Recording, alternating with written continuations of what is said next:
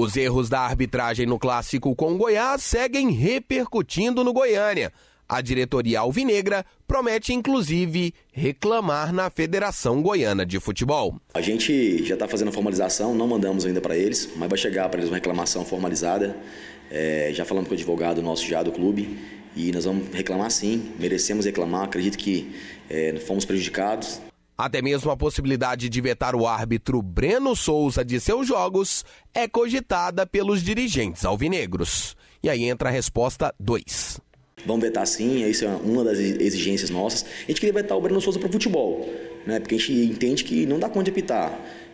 3 erros em um jogo só é muito grande, e erros capitais, erros que modificaram o resultado do jogo.